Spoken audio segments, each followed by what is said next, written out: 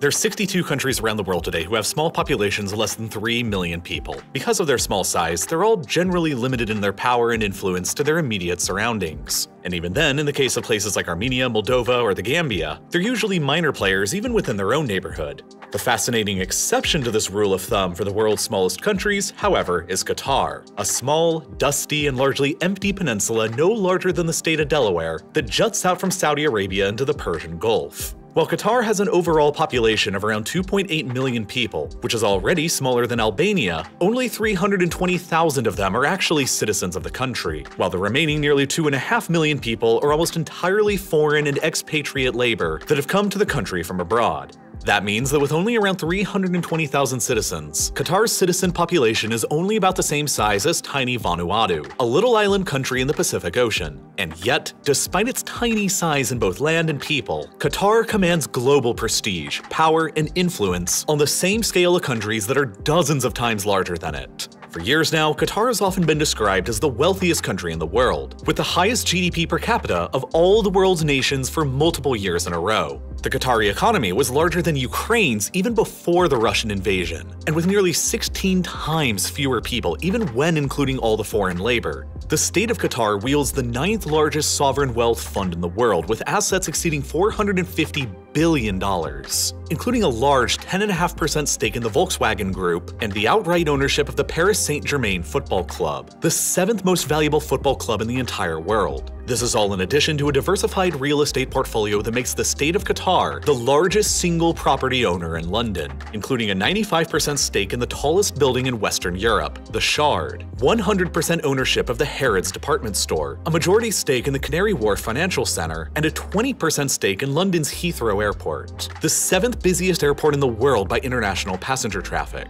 This sovereign wealth fund's assets equate to more than $1.4 million per citizen of Qatar, by far the largest of any sovereign wealth fund in the world. The state-owned airline Qatar Airways is one of the largest and the most influential in the entire global aviation industry. Ranked by assets, Qatar Airways is the 9th largest airline in the world and is roughly equivalent in scale to Air France KLM, and they have even greater revenue numbers than Turkish Airlines. The state-owned media company Al Jazeera is one of the largest public media conglomerates in the world, second only to the BBC in the number of news bureaus located across the world. And perhaps most infamously of all, they are by far the smallest country and the first in the Arab world to ever host the FIFA World Cup, which is currently ongoing as of the release of this video.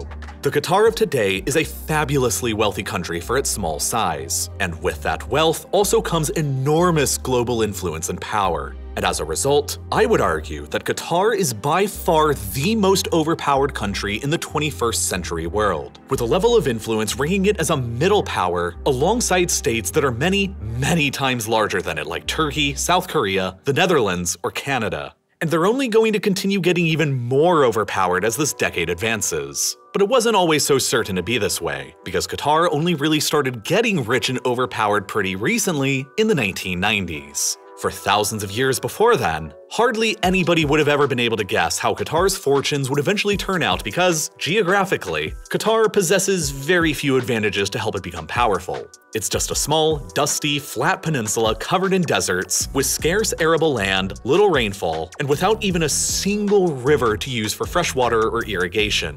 The prospects for anyone living here were bleak for thousands of years, and the only way anybody could really make a living was limited either to fishing or to diving for pearls in the Gulf. And consequently, hardly anybody actually did live here. Qatar was an isolated, impoverished, and underdeveloped backwater for basically all of human history until things finally began changing when oil happened to be discovered in 1939 across the Dukan Field here found across the westernmost edge of the peninsula.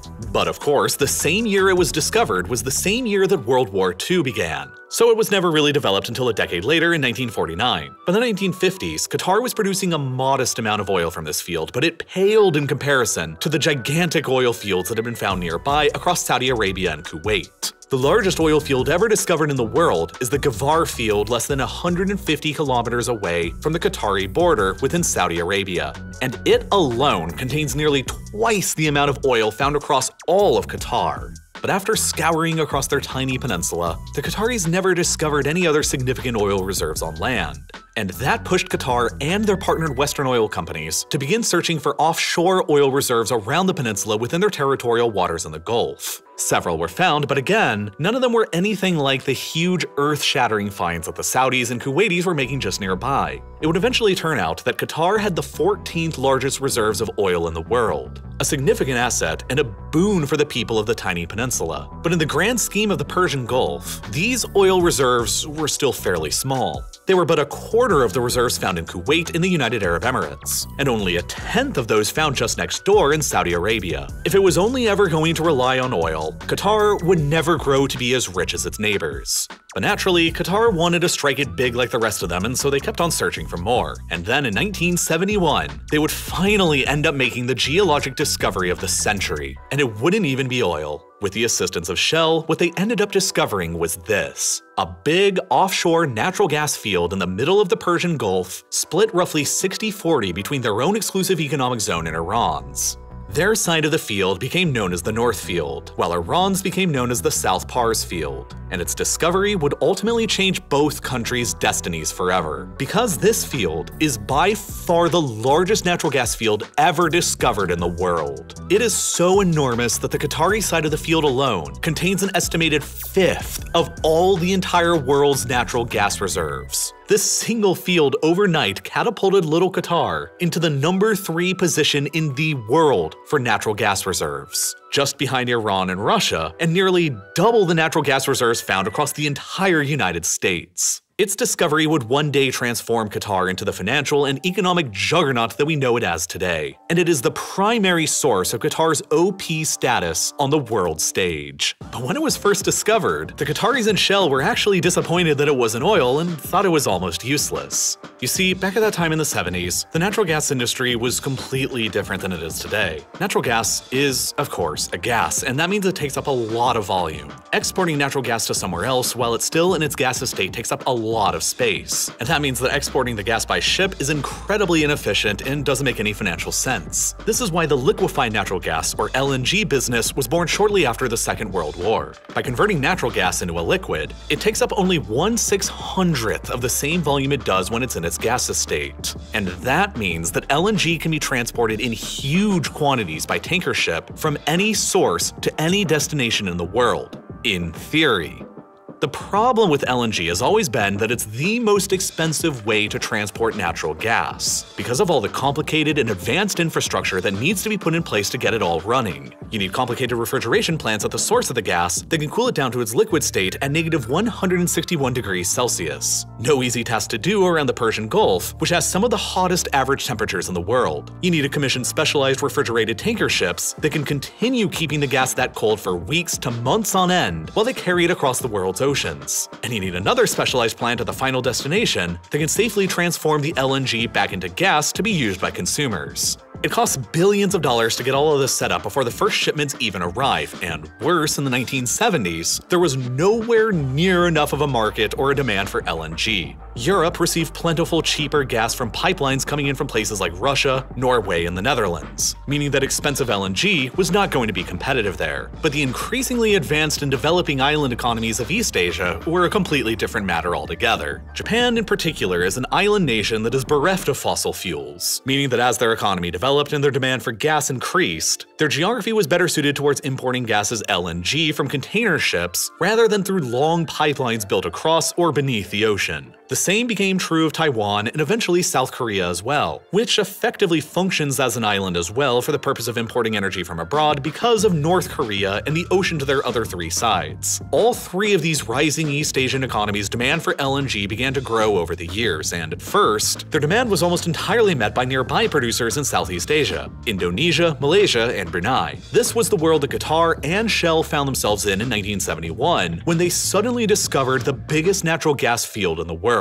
And they initially decided that they couldn't economically compete for any of the market in Asia. Building up an LNG industry from scratch was thought to be too costly and too risky, and building out long pipelines to markets in Europe was just too ridiculous and expensive to even consider. They had both hoped that their discovery was oil because, unlike natural gas, oil is naturally a liquid, and so it's far less costly to just load it up on tankers and ship it around the world. So rather than developing Qatar's natural gas in the North Field, Shell abandoned the project, and with global oil prices skyrocketing following the Arab oil embargoes in the 70s, Qatar continued to focus on its smaller oil reserves for the next 20 years. And then, everything would begin to change again in the late 1980s. In 1986, the price of oil unexpectedly crashed by more than 50%. Production and revenue from oil sales in Qatar crashed alongside it, and the Qatari economy, which almost entirely relied upon selling oil at the time, was put into a crisis mode. By the 1990s, with oil prices and revenue still low, the Qataris began turning their attention back towards all of that natural gas they found 20 years previously in the biggest field in the world. And at the same time, global demand for natural gas was beginning to increase. Natural gas emits 50% less CO2 than coal when it's burned for energy, and about 30% less than oil, while releasing less air pollution as well, making it a desirable and slightly cleaner fuel to use for electricity for nations weary of climate change and pollution, or for nations seeking a transitory fuel source while they move towards full carbon neutrality and green energies like wind or solar. And at the same time, the costs of building out LNG infrastructure had dramatically come down after more than 20 years of continuous technological developments and understanding. In 1995, the ambitious son of the ruling Qatari emir launched a bloodless coup d'etat against his father and overthrew him. And it would be under his leadership that little Qatar would be transformed into a world power. Hamad bin Khalifa Al Thani strongly believed in the potential of the natural gas reserves in the North Field and in the growing LNG business. Equipped with billions of dollars worth of investments secured from Western energy companies like ExxonMobil, the Qataris and their partners set out to build no less than the largest and the most competitive LNG business the world had ever seen, backed up by the single largest gas field ever discovered. The Qataris managed to increase the scale of their LNG operations to never-before-seen heights. They constructed the largest artificial harbor in the world for their Ras Laffan industrial city, which became their primary production and export center for Qatari LNG. They commissioned larger and larger LNG container ships that could carry increasingly larger volumes of LNG to customers abroad. And by 1996, Qatar was exporting their first shipments of LNG through the Strait of Hormuz and abroad to global markets. It would end up revolutionizing both Qatar and the entire world in the process. Within just 10 years of them beginning their operations by 2006, Qatar had already overtaken all of its LNG competitors, like Malaysia and Indonesia, to become the largest exporter of LNG in the world, with the bulk of their shipments eating into the market share in the East Asian economies of Japan, South Korea, and Taiwan.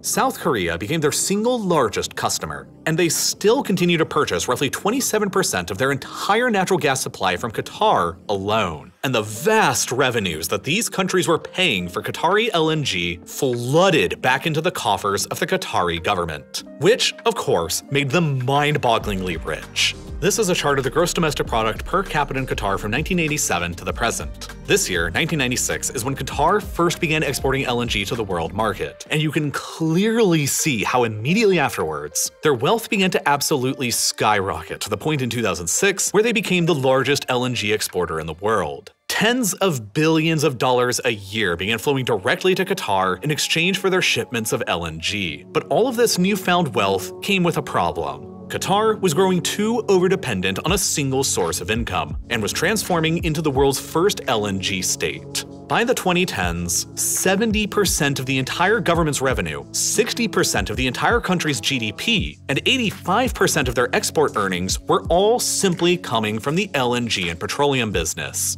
If the business were to ever crash or run out of supplies, Qatar would be forced into going back to the impoverished, empty peninsula that it had been for thousands of years beforehand.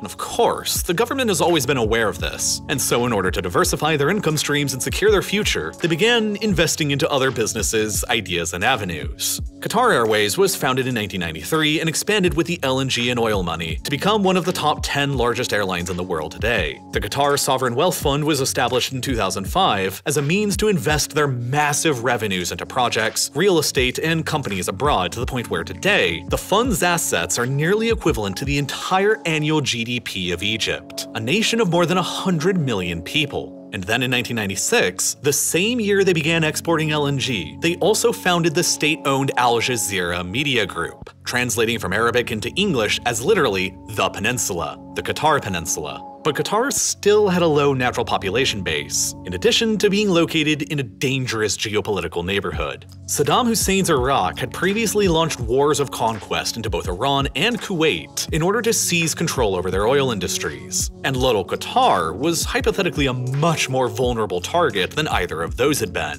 There was also the fact that Qatar shared the largest natural gas field in the world with Iran, which meant that each of their governments had to collaborate together and remain friendly to an extent in order to safely and mutually extract all of the gas there, a situation that made next door Saudi Arabia, the greatest rival of Iran, intensely apprehensive. Qatar's solution to defending themselves in this precarious geopolitical neighborhood was by simply aligning itself very closely to the United States. At the same time as they were getting their LNG business up and running, Qatar invited both the American and British militaries to assist in constructing the Al Udeid Air Base in the country, which eventually went on to become the US military's largest base in the entire Middle East. With more than 11,000 total personnel and more than 100 operational aircraft as of today, it became an invaluable asset for the United States through multiple conflicts, used as a primary air base to conduct operations from in Afghanistan, Iraq, and later against ISIS in Syria. And beyond that base, Qatar also supplied enormous quantities of energy supplies to many of America's most important allies in Asia: Japan, South Korea, Taiwan, and India. This is all in part why the Biden administration would eventually label tiny Qatar as a major non-NATO ally of the United States at the beginning of 2022, a status that is similarly bestowed upon great power nations like Japan and Brazil, with nearly 100 times Qatar's population. Meanwhile, Qatar's low population base of only a few 100,000 people also proved to make it difficult to actually use all of that money from LNG and petroleum to build things like skyscrapers and stadiums for the World Cup. And so to solve that problem, Qatar began encouraging enormous migration to the country for low-skilled workers coming primarily from South Asian nations like Nepal, India, Bangladesh, and Pakistan. This is why today, Qatar's demographic structure is one of the strangest and the most exploitative in the entire world. Nearly 9 in 10 people in the country today are foreign workers without any citizenship who have recently moved to the country from abroad, including more than 700,000 from India. Since the overwhelming majority of the foreign workers who have come to Qatar are also men, Qatar's gender profile is by far the most lopsided in the world, with roughly 3 men in the country for every 1 woman. And ever since these migrations began to Qatar, there have been countless reports of terrible human rights abuses that have been made against them, with many publications suggesting that the treatment of the millions of foreign workers in Qatar essentially amounts to modern-day slavery. South Asian men would be promised by Qatari officials of high pay and good conditions and then lured to the country, where they would then often have their passports confiscated and, with no way to leave, forced into much lower-paying labor jobs with much worse conditions than they had initially been promised. Over the past decade, Qatar has spent more than $200 billion of its LNG and petroleum wealth to build out stadiums and infrastructure for the World Cup and put millions of their foreign laborers to work. And according to some reports, at least 6,500 of those workers died, building everything simply due to atrocious working conditions. That is simply unacceptable, and it is a dark stain on Qatar's success story and the World Cup in general.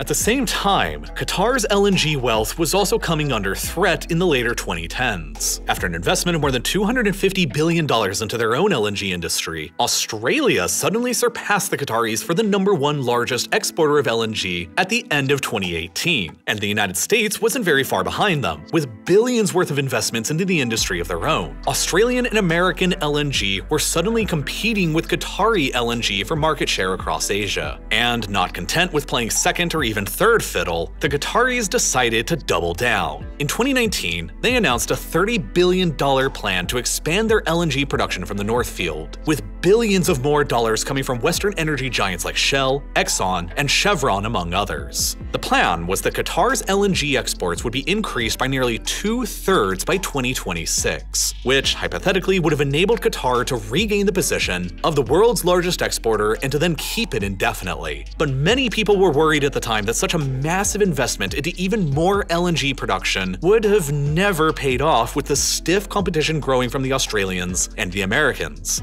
Where would all the excess Qatari LNG go to? The Asian market's demand was already largely being met. North America was growing increasingly energy independent and less reliant on imports. And Europe hardly bought any LNG at all, with most of their gas demand being met by the Russians, Norwegians, and Algerians through their pipelines. And then, of course, everything changed when the Russians invaded Ukraine and the Europeans began to cut out all of their gas imports from Russia. Suddenly, out of nowhere, a brand new, enormous market for LNG that is roughly the same size as Asia's market opened up to the suppliers, and Qatar immediately became one of the best positioned to capitalize on it. There is perhaps no other country in the world that'll benefit more from Russia's invasion of Ukraine than Qatar. A flurry of high-ranking European Union and German energy executives have now been flying back and forth with Doha to discuss new LNG contracts and shipments. And now the Qatari economy is expected to grow by more than 4% this year alone, and it could potentially only be the beginning. With Russian gas now being completely locked out of the European market, LNG replacements from elsewhere will be highly in demand and competitively priced. And Qatar is currently estimating that at least half of their ongoing LNG expansion in the North Field will now be headed straight for Europe by 2026, ensuring them billions of dollars a year in extra revenues from today, and increased leverage over European demand and influence. Naturally, Qatar's newfound wealth has also come with newfound ambitions and abilities to influence the world around them.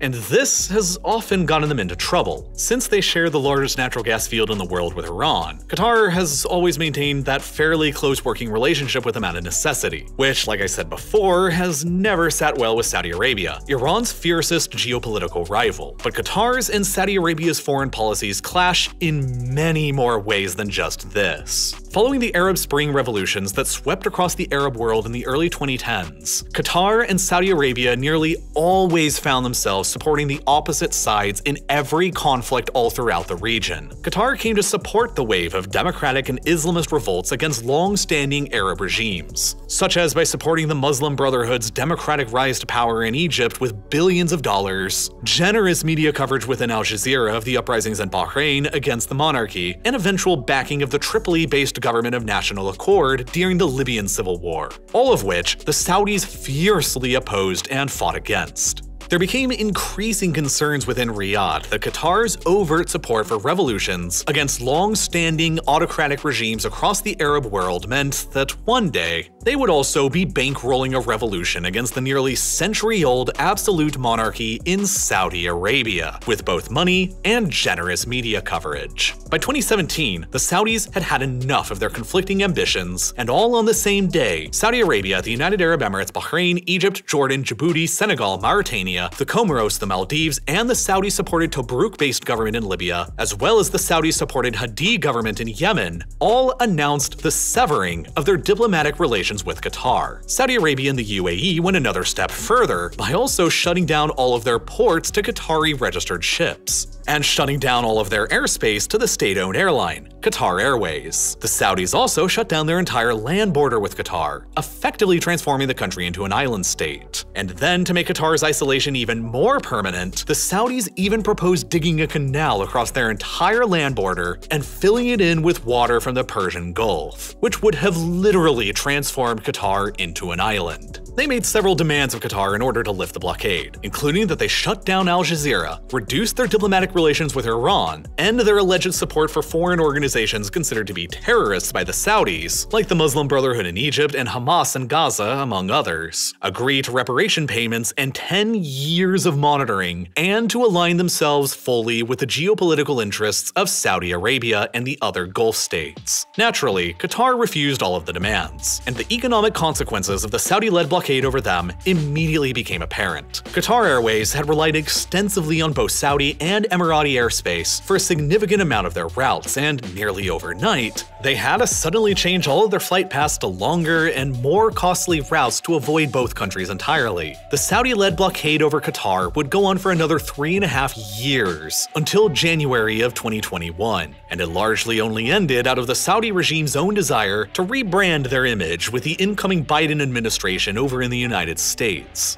Many figures in Washington had been frustrated with the blockade for years, because both Saudi Arabia and Qatar are nominally strategic allies of the United States. And even more strange, the United States, Qatar, and the Saudis had all actually been cooperating together alongside of each other for years in another major conflict in the region, the civil war in Yemen. In late 2014 or early 2015, a Shia Muslim-adjacent group called the Houthis managed to seize control over the capital in Yemen and declared themselves as the sole legitimate government of the country, sparking a civil war between themselves and the previously Sunni Muslim-led government. The sudden possibility of Yemen flipping into a Shia-led country immediately sent shockwaves throughout the Islamic world, and especially in Saudi Arabia, over the fear that a Shia-led Yemen could end up aligning itself with the Iranians, the world's most preeminent Shia power. Were this scenario to take place, Saudi Arabia would be placed into its worst imaginable geopolitical position, with its primary enemy Iran being theoretically capable of blockading the Strait of Hormuz that leads between the Persian Gulf and the Arabian Sea, and an Iranian-aligned Yemen theoretically capable of simultaneously blockading the Bab el-Mandeb Strait between the Red Sea and the Arabian Sea. Were that to happen, Saudi Arabia would economically collapse because the country relies so extensively on selling their oil exports to countries in Asia on the backs of tanker ships. The most direct route to Asia for these tanker ships to take from Saudi Arabia are, of course, from either the Saudi east or west coast through either the Strait of Hormuz or the Bab el-Mandeb Strait. But if both of them are blockaded, then the only possible way that Saudi oil could actually continue reaching their Asian customers would be through the Suez Canal and around the entirety of the African continent, which would make Saudi oil far more expensive and less competitive, and potentially crash their economy in the process. So, in order to prevent that from ever happening, the Saudis gathered together a massive military coalition that included the Qataris and support from the Americans, and they began invading and blockading Yemen in March of 2015 in order to topple the Houthis from power. And ever since, the war in Yemen has transformed into what could very convincingly be described as the worst humanitarian catastrophe of the entire 21st century. As all eyes in the West have been fixated on Ukraine this year, Yemen has continued to suffer through the same apocalypse that it has been enduring for years. Nearly 19 million people there are currently facing famine right this very second, largely due to the Saudi and coalition navies' continued naval and air blockade of the country, and their relentless bombing campaign. The war in Yemen is directly connected to the greater oil and gas politics of the Middle East that catapulted Qatar to being the most overpowered country in the world. And it's also all a part of the complicated web of the greater Saudi-Iranian Cold War. It is one of the 21st century's most important and horrific conflicts. But unfortunately, if I made a video covering this darker side of the Middle East's energy struggles and politics, the disturbing, violent, and controversial details of discussing a still ongoing civil war would cause the video to become demonetized and age-restricted, which I completely understand and frankly agree with. But it ultimately also means that YouTube's algorithm wouldn't promote the video to you, and there's simply no way that you would ever see it here. And that's why instead, I created yet another full-length companion video to this one in my ongoing Modern Conflict series that's about the same length as this video that covers the entire course and explanation into the civil war in Yemen and uploaded it directly to Nebula, which, as you've probably heard by now, is home to tons of exclusive ad-free content like my entire Modern Modern Conflict series, with 19 other full-length episodes containing nearly 7 hours worth of additional, combined content that you can go and watch right now, covering recent major wars and conflicts that'll help you stay up to date on what's going on in our world and why. From these videos covering Russia's ongoing invasion of Ukraine, to this one covering the Chinese genocide of the Uyghurs in Xinjiang, to this one covering the Russian military's intervention into Syria, and many more. I'm uploading one new feature-length video to this series on Nebula every single month. And of course, the reason why all of these videos are only available on Nebula is because they just wouldn't ever work here on YouTube, and would never be able to be viewed because of the way this site works in relation to highly controversial and sensitive recent events. But on the other hand, Nebula is a totally different platform without an algorithm and without any ads. It's just a platform about great and unique content made by great and independent educational creators, with plenty of other unique, exclusive bonus projects from other creators you probably already know, like Real Engineering's incredible World War II era Battle of Britain and Logistics of D-Day series, and multiple hour-long plus documentaries from Wendover Productions. The best way to get access to Nebula and all of this incredible exclusive content is through today's sponsor, CuriosityStream, and their amazing bundle deal with Nebula.